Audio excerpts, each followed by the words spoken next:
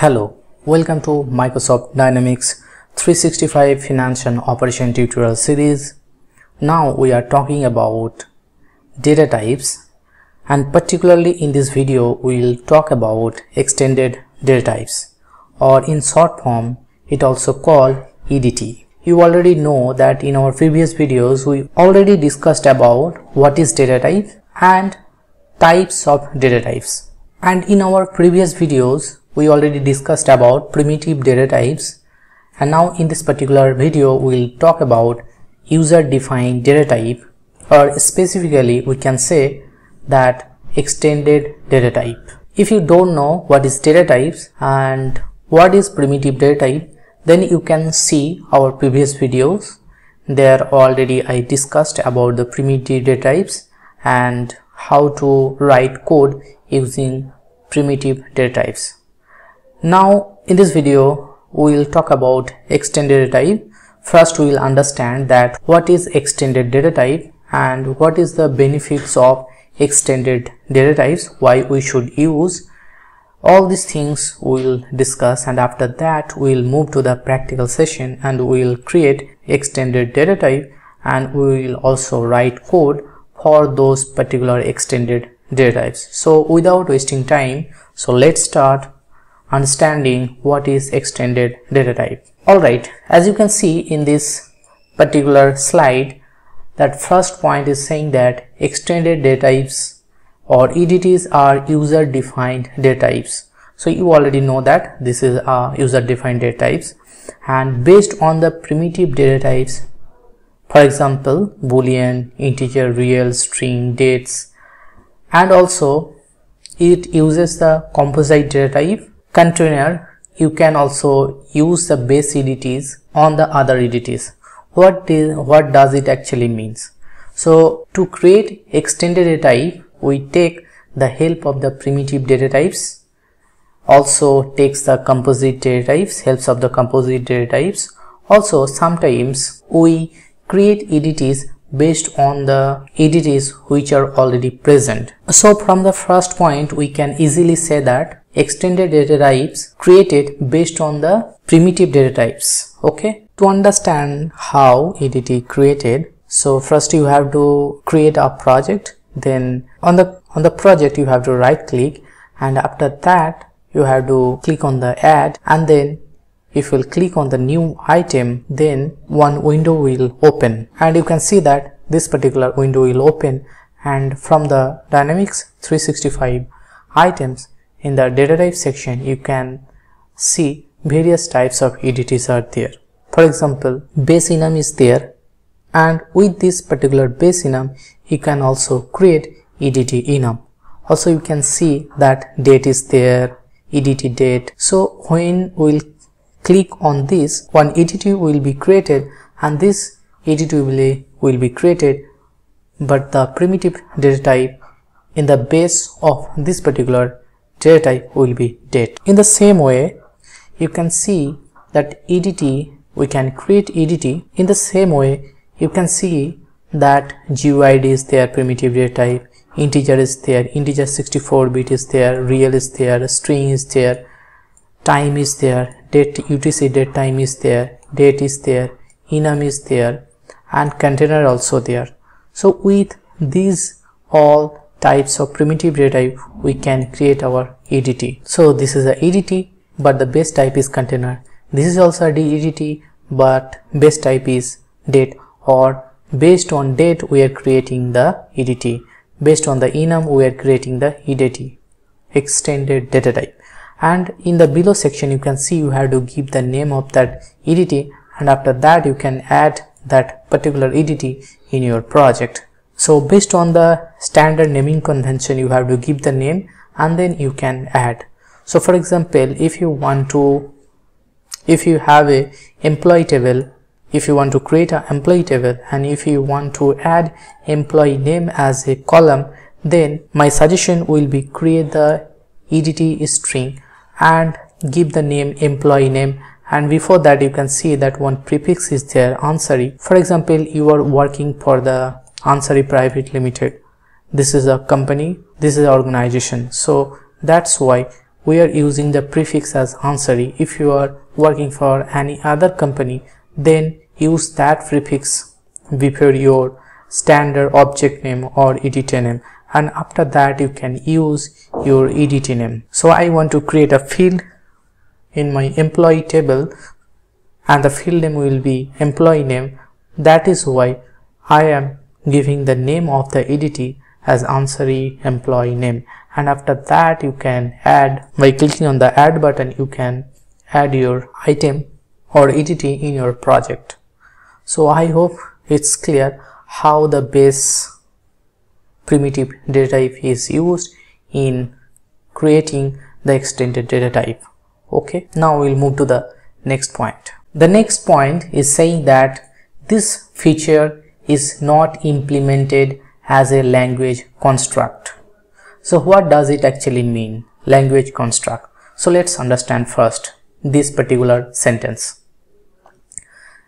The statement, this feature is not implemented as a language construct, means that extended data types or EDTs in Dynamics 365 financial operations are not a fundamental or built-in part of the programming language itself. Instead, they are a feature implemented at a higher level within the application framework. In other words, EDTs are not a core element of programming language, X++ programming language, such as variables or loops or if-else statements, but rather a feature provided by the Dynamics 365 F&O development environment, and they are defined and managed within the F&O development tools, and typically through the application object tree or the development ID, that means integrated development environment, which is Visual Studio, and they are used to create custom data types or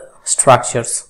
This distinction is important because language constructs are fundamental elements of a programming language, while EDTs are specific to the D365 F&O application and are used to enhance the data management and customization within the context of the Dynamics 365 F&O platform. They allow developers to define custom data types and use them in variable and field declaration, but they are not a part of the core syntax of the programming language used for the D365 F&O development. So I hope now the point is clear for you.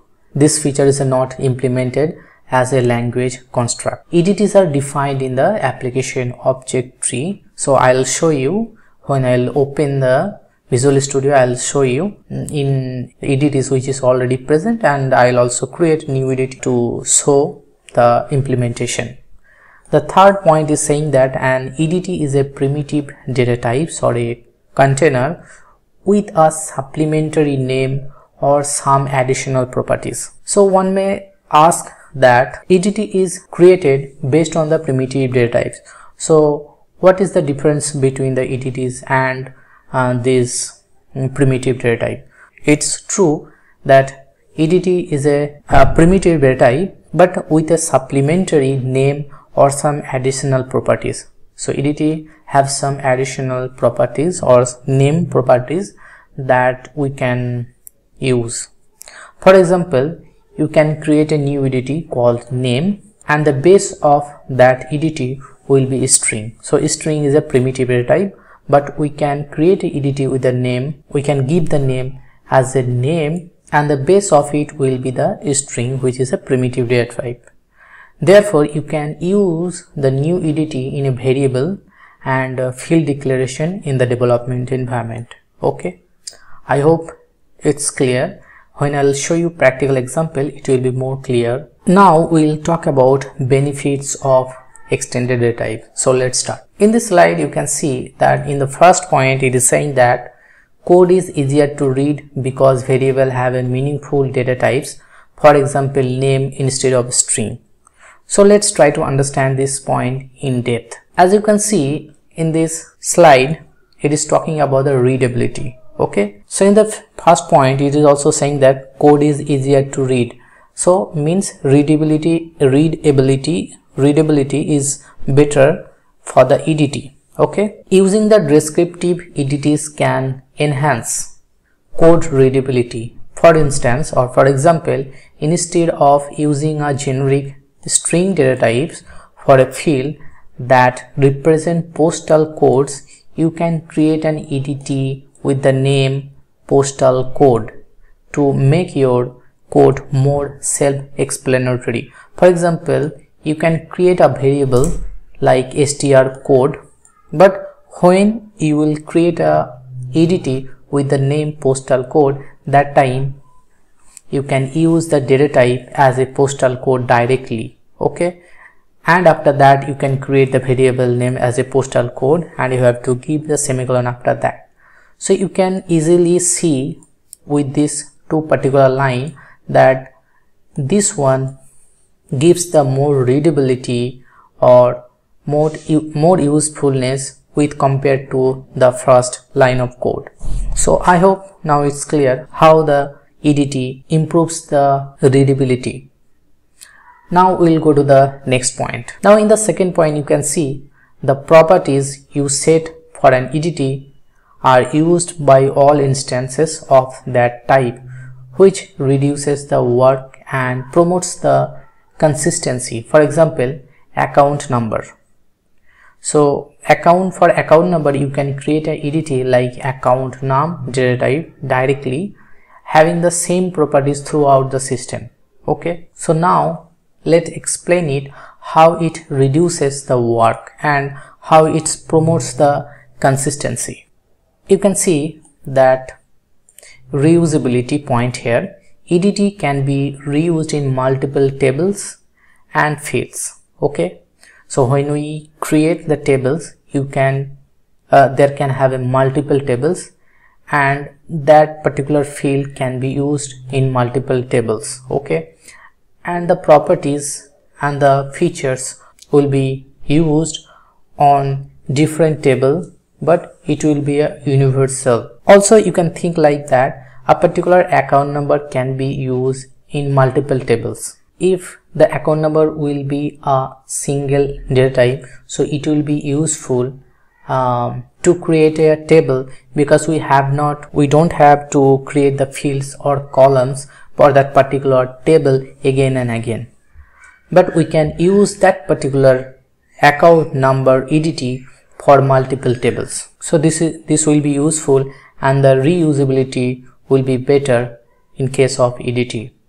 It also reduces the redundancy and the simplifying the data management. Also, when you make changes to an EDT, those changes are automatically applied whenever the EDT is used. So that's why reusability is important. Also, the EDT is important in case of reusability. So we must use the EDT. So in case of reusability, we should not use the primitive data type.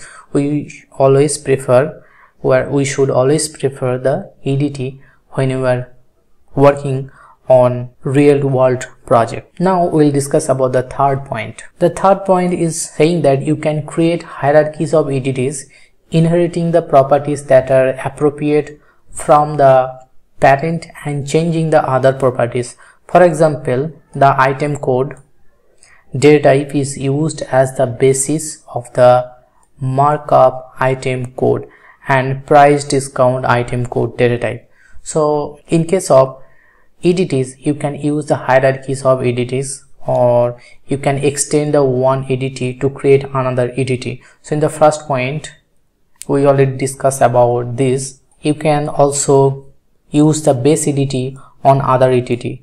So for example, we have a EDT, you can inherit that EDT and you can create another EDT, or you can add some extra properties. You can add some extra properties, or you can change some properties.